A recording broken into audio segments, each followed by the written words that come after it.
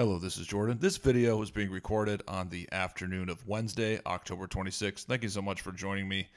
In this video, I'm going to talk about the current inversion, at least in the last 24 hours. I don't know where it technically closed today, but the 10-year yield and the 3-month yield inverted, and that yield spread, that is the Fed's the one that they prefer. That's the one that they really look at. Of course, they look at the 2-year and the 10-year and that spread, but it has been said that the 3-month and 10-year, the spread between those two, that's their preferred metric for the yield curve. That has inverted.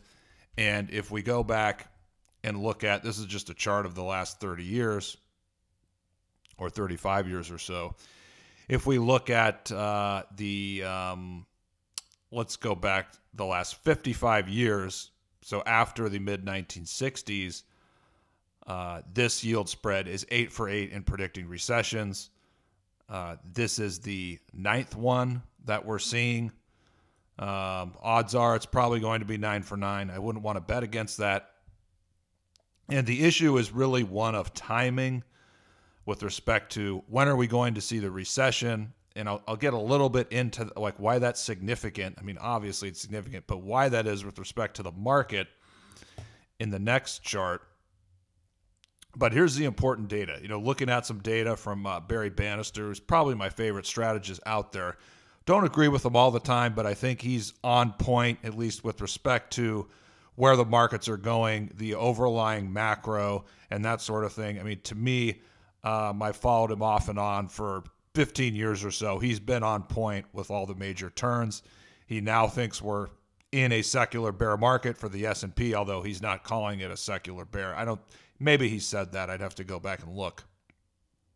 But according to his data, and I think this is probably looking at the last, it is looking at the last 8 recessions and these yield curve inversions between the 3-month and the 10-year, the average lag between the inversion and the recession is 9 months.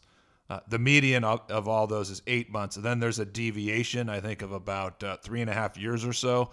So if we look at all these instances, you can really have anywhere from the recession happens, I think, as early as 4 to 6 months after the inversion, or as late, it can be 12, 13, even 14 months after. So there's quite a spread there.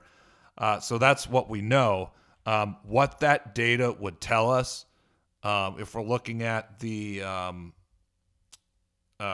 median or the average, so that tells us that, at least based on that, the recession would start at the beginning of next summer.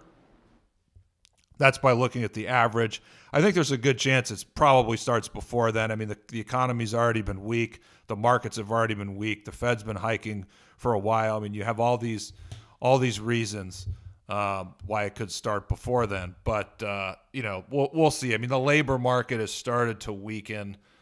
So those are all factors to consider. This is the performance of the S&P 500. It's inflation adjusted. I wish he would just show it nominally. This is from Barry Bannister. The blue is recessions from 1949 to 1980. The red is 1982 to 2020. And, looking at both the blue and the red, you can see with the red, there was a rally about 4 months before the recession started. You had a rally for a couple of months there. The same thing can be said in the blue, 1949 to 1980. There was a rally the 2 months before a recession was declared. So then the question becomes, when is this recession going to be declared? Obviously, we have no idea. Maybe it gets declared in the next couple months. Maybe it's, in the next couple months, that would be early next year. So maybe sometime this winter. If not, maybe it's a little later, next spring. But, looking at the rally, because I want to talk about the stock market and just this comment, and I'll try not to babble on, or this analysis, I should say, because I'll put this in another video in the near future. But if we're looking at historically these mega bear markets, these 6 mega bear markets, and we've been tracking the analog because they all follow a pattern, we are at the point where the market could rally for a couple months or so. But then after that rally, if that rally fails, that's the point when you get a really sharp sell-off or the bear market can really accelerate to the downside. Now, that's important because that acceleration to the downside, that is going to coincide with the recession. So now based on this, based on the history here, that would seem to say that the recession is not going to be declared not in the next couple months, but at the earliest, maybe in 4 or 5 months, which would put us, February or March of next year. So, markets always lead. So maybe early next year, the market rolls over in anticipation of recession. So where we are here and now, the S&P, maybe it could rally for another 2 months or a little bit longer. I've talked about in premium analysis, I have some potential upside targets there. Look at the 200-day moving average. That's a target. Maybe it can rally a little bit above there. So this inversion is important, as we've been saying, because this inversion in the last 55 years, 100% track record, excuse me, 100% track record. And then there's the math here, which shows the recession can come as early as 4 or 5 months after that, or as late as 12, 13, 14 months after that. And again, this sets up, we're looking at that bear market template of these 6 mega bear markets. If the recession, if it's going to happen, as I said, early next year, then there is a real severe risk of that accelerated downside move in the stock market at the beginning of next year.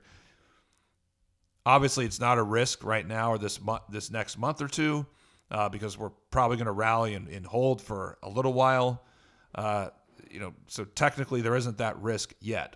But if we see this risk play out, you have a recession at the end of it becomes clear by the end of the winter, early spring, you're going to see the market start to fall off a couple months before that happens. And the setup is there for an accelerated decline, accelerated downside. That is when you're going to get rate cuts, when the Fed is going to have to ease. It's clear. And, the yield curve, you'll see that in the bond market. We haven't seen the major turn yet. That's a whole nother video. But that's the point when the Fed is going to have to ease. So if we're looking at all these factors, it looks like it's just going to be a matter of time, and the Fed is probably going to have to cut rates in the first half of next year. The pivot will probably come by the end of the year. I've been wrong about that. I was expecting it way too soon. But all these factors are lining up for precious metals. We're not quite there yet, but at the same time, these factors are lining up. And if you look at the stocks, they've traced out a potential significant bottoming pattern, and you could see more upside here in the very short term. Thanks for listening and watching. I really appreciate it. Leave a comment below. Let me know what you think, and I'll see you guys in the next video.